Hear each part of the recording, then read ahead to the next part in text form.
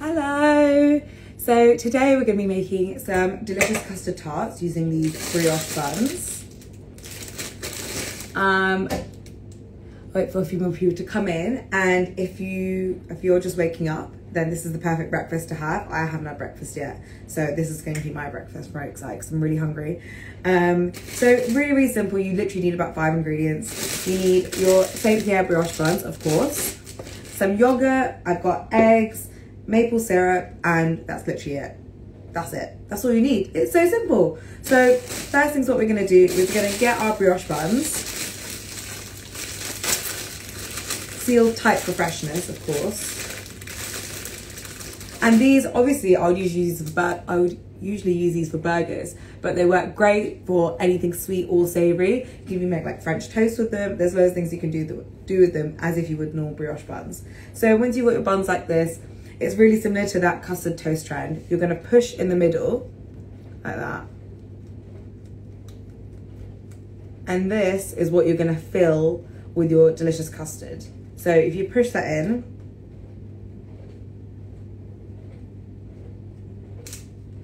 like that, you'll make like a little indent in here, and it's like a little cup. And then you can fill it with your custard filling and then bake it, and it'll be ready in no time. It's also really great if you want to make a quick breakfast that looks really pretty, or if you're having like a tea party. I don't know if people still do this anymore, but maybe you should have a tea party just so you can make these delicious little tarts, and they look like you spent hours making them, but really it took about 15 minutes. So I'll do 4 because I'm hungry, but however many you want. You can also use a spoon if you want to fill them in as well. There we go. So once these are all nicely pressed in, we're going to make our custard filling. So our custard filling is really simple. I've got my jug here. It's easier to do it in a jug because that way when you pour it in, you're not going to be spilling it out everywhere.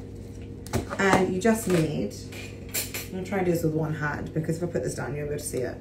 So you need, for 1 egg, you need about 3 tablespoons of yogurt.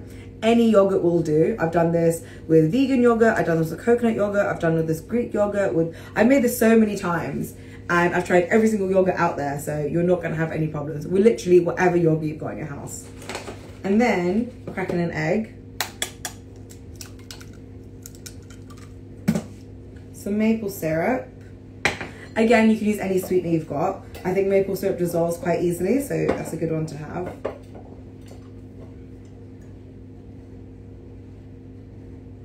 And you can also add in some vanilla here. You can add any other cinnamon or any other flavorings you want. And then just whisk this together.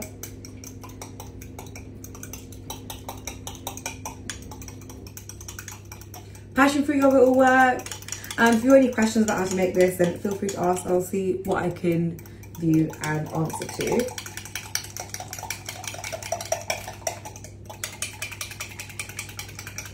And then when it's nice and smooth, like that. And also try it now as well, because you might want it a bit sweeter. You might not want it as sweet.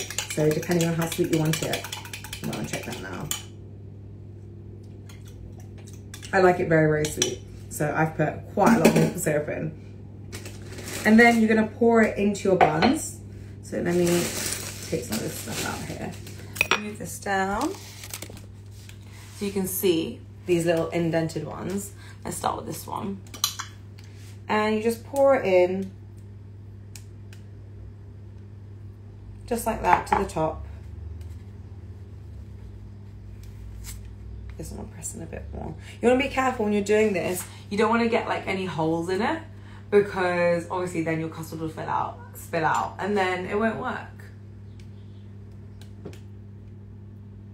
So this much filling is probably enough for about 4 tarts.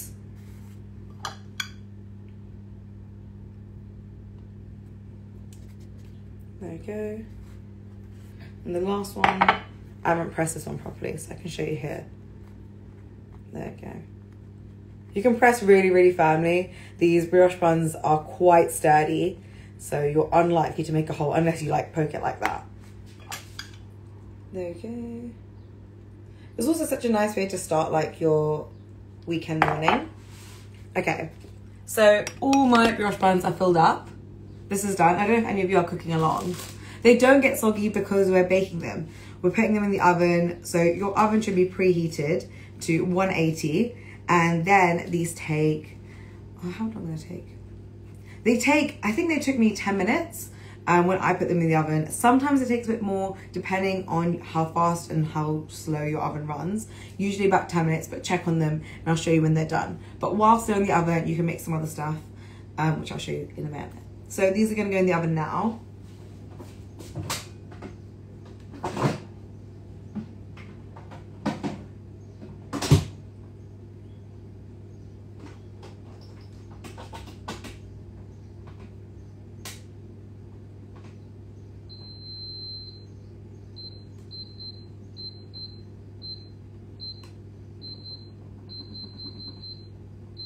Okay, sorry. So I've just put them all in the oven and they're gonna take about 10 to 12 minutes. I would check on them. You want the insides to be set and like slightly jiggly. And when you're cutting into them, make sure that they're cooled down because if they're not, then they'll just spill out everywhere, even though it is cooked. And you don't want to be eating raw eggs. So there's that. The next thing we're gonna do is just gonna prepare our fruits. So I've got a nice selection of fruits here. I've got some strawberries. Ooh, let me get them. I've got some strawberries, raspberries, blueberries. You can even bake them inside if you want them a little bit like jammy, but I think they look really pretty on top because they're gonna be more like tart-like. And for glazing on the top, you're gonna get a jam, any jam that you've got. I've got a strawberry jam here. It's already in a little jar. And that's what we're going to use to brush over the top. This is what they actually do in like patisseries and stuff. They would use apricot jam, but I don't want you to go out and buy a specific jam. Literally any jam will work. Mine are at 180, so make sure your ovens are preheated to 180 and then you can cook them for about 10-15 minutes. Sorry, 10 to 12 minutes. You can use, yes, so questions, you can use vegan custard. You can use coconut custard. I've used coconut custard, I've used soya custard. I've used Greek yogurt and the whole custard can't be vegan. That was my fault. But the yogurt can be vegan because the brioche buns are not vegan because they've got lots of butter to enrich them. But if you're looking to be slightly vegan or try to reduce your dairy intake, then coconut yogurt and soya yogurt work just as well.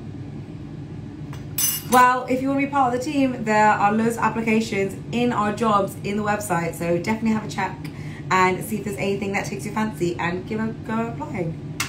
So for the jam topping, I'm going to add some water to this. I'm going to add some water to this because it's only a little bit. And this will just make it thinner so you can spread it around. And all this does is it does two things actually. If your fruit isn't too sweet, because right now it isn't summer, so all the fruits aren't really super seasonal and deliciously ripe, then the jam will help it bring out that sweetness, especially if you're using a jam of the fruit. It kind of brings out the flavors, brings out the sweetness, but also it adds a really like lovely sheen to the top of your tarts. So you want it fairly thin. That's just, my oven is preheated. There we go. And if you want to meet us, we do a lot of cookery classes as well. So if you're interested in those, then there's loads of those about. And these brioche buns, if someone asks where you get them from, you can get these from literally any supermarket. You can get them from Tesco, Sainsbury's, Ocado, Morrison's, anywhere will sell these buns. And these are the best ones to make these custard tarts because they're so rich and fluffy and they add so much flavour, especially so early in the morning. It's not that early now. So here, this is done. And then I'm just going to cut up my fruit. So I've got raspberries, blueberries and strawberries. These raspberries are really pretty. They're just quite really nice and cute. You don't need to do anything to those. You can cut those in half if you like. What you can also do, if you've got loads of time, you can make like a quick jam. So if you had these blueberries here and you cooked them in some sugar, then you can make a quick jam to kind of spread the top. Not a jam, a compote more like. And then you can do that. So if you've got a brioche loaf, St. Pierre also do brioche loaves. So if you've got that, you can do the exact same thing, cut them into really thick slices, and this will be a lot more similar to the custard toast trend because it's more toast-like, and you won't get that little cute tart shape, but it still works. You can get vegan chocolate tart, vegan cream. You can get, this recipe I wouldn't say can become totally vegan because the brioche buns are not vegan, unfortunately. But there's that, sorry. So what I'm gonna do now is cut these strawberries up. There's loads of different ways you can do it. I'm going to just slice them up thinly, and then you can like layer them on your tart. You can decorate them however you want. What's also would be really fun is if you made loads of these and then you invited your friends and then you all got to decorate your own tarts. I think that would be really nice. If there's any other questions, I think we still got like 10 minutes for these buns to cook. But yeah, as I said, if you're making these for a dinner party, this will be really cute. Not a dinner party, a breakfast party or a brunch, because they look really, really sweet. Also, when you're doing your strawberries, you can like figure out how you want to arrange them now. So I just thinly slice them and then I'm going to spread them over the top. Once they're done. Yeah, of course. So these brioche buns, you could also use for burgers. I think they work, these in particular work really, really well for burgers because they're a bit sweet. So the sweet and like the salty and the fattiness of the burgers works really, really well together. Let me grab some water. And yes, you can use any sugaring you would like. You can use sweetener, you can use golden syrup, you can use honey. For honey, I would say try and melt it before, because if you're getting your yogurt straight from the fridge, sometimes because the yogurt's cold, the honey won't dissolve properly. So maybe pop the honey in the microwave so it's liquid and then you can mix it into your yogurt. Yes, the recipe will be up later, I assume. But if you want a quick recap, then you're gonna push your buns, you're gonna get your St. Pierre buns, cut them in half, squidge down in the middle with your fingertips. You can use a spoon if you want, but your hands work fine. And then your filling is really easy to remember. 1 egg, 3 tablespoons of yogurt, and about 1 to 2 tablespoons of your sweetener. Obviously, depending on what sweetener you use, it will change how much you need. So any fruit works best. I even got some like dragon fruit. I found some dragon fruit because I thought that would look really pretty as well. So literally any fruit, even bananas, you can make a banana custard tart. Oh, then you can put like caramel on top, and then you could have like a banoffee tart, which would be really, really nice. I think little delicate berries work really, really sweet depending on what you want. I think whatever seasonal, wherever you can find easily would work the best. I'll cut up in this dragon fruit as well because I think that will look really pretty on top of the tart as well. Because look at that colour! Wow! So just cut the ends off and around the edges. Unfortunately, dragon fruit doesn't taste so much, but if you're doing it for aesthetics, then you know it's gonna look great.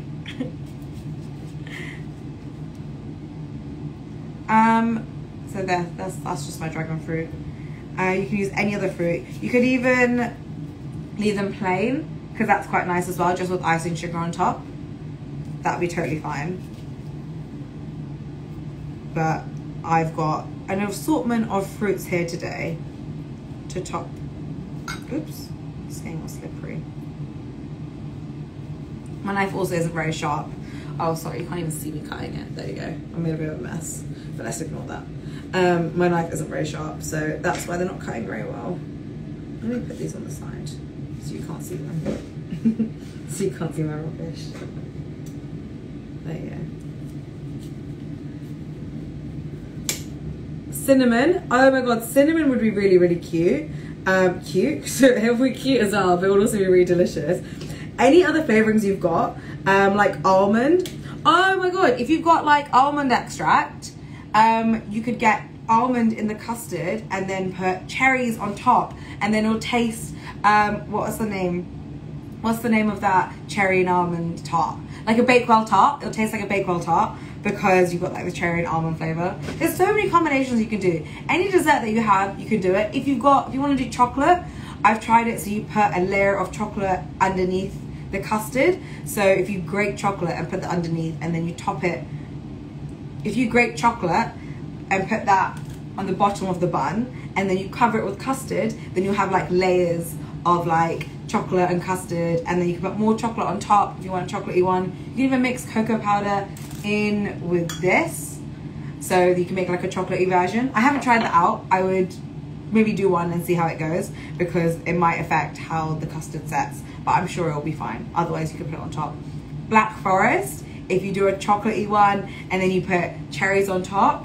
Sometimes what I find actually would work better than actual fresh cherries is cherry jam, because a lot of the times I find cherries are quite temperamental. Also, look how beautiful this looks. Isn't that ridiculous that this is like a real fruit? So this on your top could look really nice. You can put blueberries on top, whatever you want. It will just make a really cute breakfast thing. This will be also fantastic for Valentine's Day if you want to surprise anyone. It doesn't have to be your partner, it doesn't have to be, it can be your mum. You give your mum some custard tarts. I'm sure she'll really appreciate that. Give them to your best friend, give them to your manager at work. Maybe that could be nice. You know, get that promotion in from that. You could give them to anyone. So whoever you love, whoever you like, you make these custard tarts and give them to them, because I'm sure they'll like it. I'm also starving. This says there's still 5 minutes left. Let me check.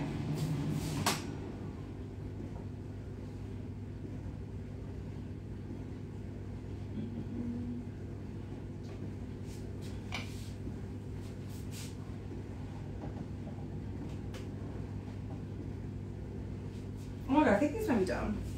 So, as you can see, sometimes all ovens run a bit differently. These are a bit dimpled at the top, which is fine. It doesn't matter. We're going to cover them with fruit anyway. But these are done a lot faster. Obviously, sometimes ovens can run a bit faster or not. So if you see them starting to dimple like this, then they're probably going to be done. It almost looks like that Portuguese tart. I can't pronounce that either, but that Portuguese tart, it could look like that as well. And you can see that the outside of it is really, really nice and crispy. Let me get my favorite one. This one's my favorite one. So here it is. Oh, I can do what the makeup people do like that. And you can see it's set. It's not like I can do that and it'll be fine. And yeah, what Anna said there, the Portuguese tart.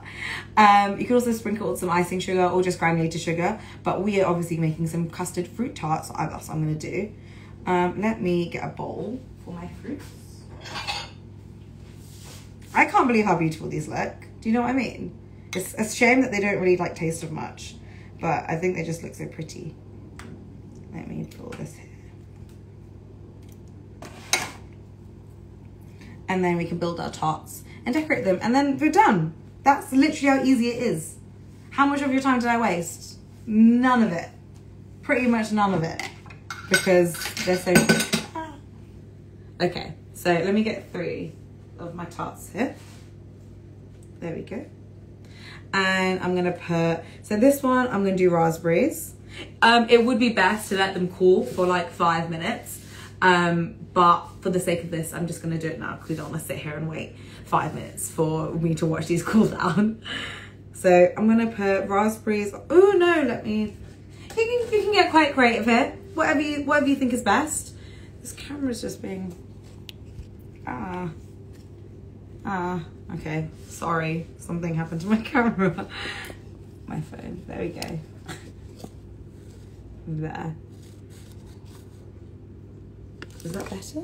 Oh, I don't even know. Can you see? I'm gonna do this. Okay, so here I've got my raspberries. I'm gonna do outside. No, I'm gonna do inside with a raspberry, and then I'm gonna do outside with blueberries. How do you want me to decorate this one? Someone let me know, and I'll decorate it however you tell me to. And this is the fun bit. You can get the kids involved if you have kids. Get your pets involved. Oh, I lost one.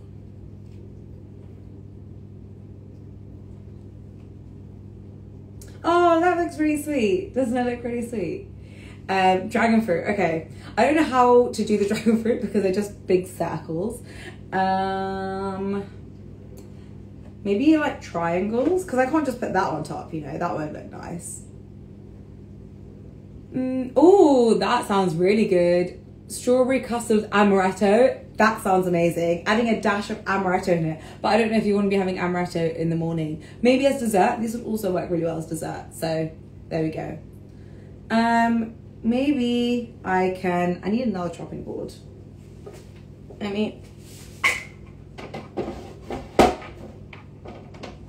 Okay. I've got a chopping board here. I'm going to cut these like this. Oops. And then we can stick them up. I don't know. You can do what you want. These are your tarts. Have fun. Have fun. Decorate them however you want. This is how I'm doing them. You don't need to do them like this. Okay. I've got some dragon fruit on this one. I don't really like how this looks. Oh no, wait. I actually love how this looks. I changed my mind. I love it. Like that.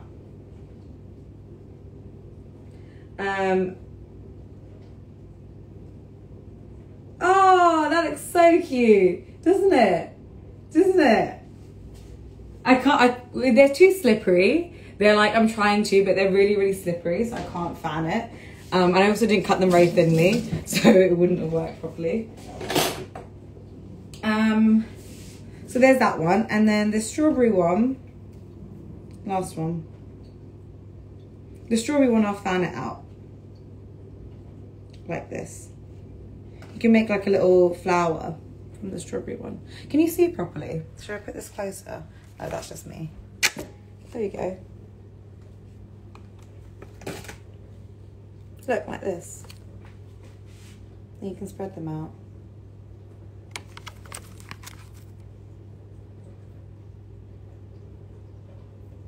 Oh, they look really sweet. And then the last step, what we're going to do is just brush them with your jam. Oops. So here's my jam. Here's my jam.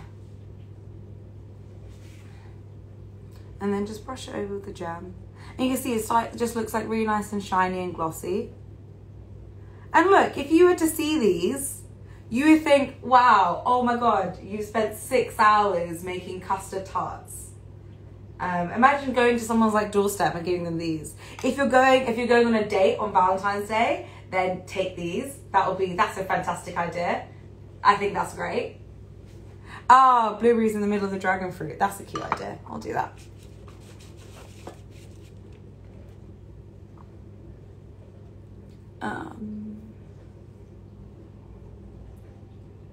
Also, if you wanted to put like apples or pears, you could like stew them like apple pie. Custard and apple pie, that's a classic combo. You could make like apple pie custard tarts. That would be great. There's just so many things you could do. It's just all so fun and exciting. These ones are already quite shiny, so they don't need as much shine. There we go. I put them there so you can see them all. This last one. Oh no, I can put this one here. There. There you go. And this just helps add like a bit of sweetness to it as well. There you go. That's it. They're done. That's literally it. If you've got icing sugar, you can brush that over the top. You can like sprinkle that over the top as well. Maybe I'll do that. Should I? Doesn't matter. I can do that. It'll look nice.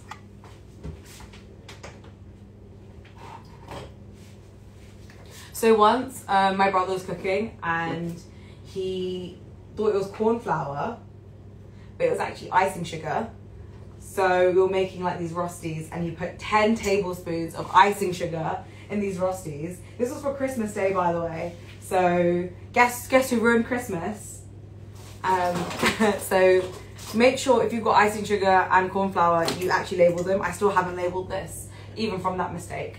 So be better than me. Is my only advice. Oh my God, so much sugar. Oh my God. There we go. Okay, last step.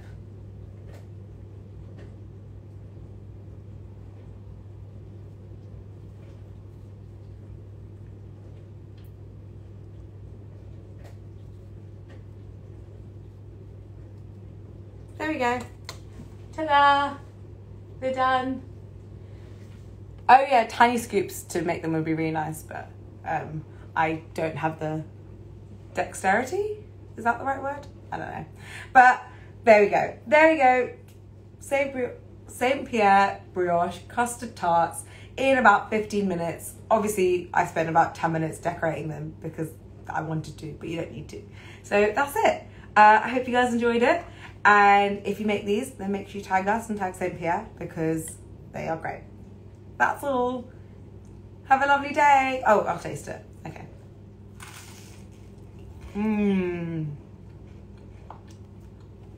This is.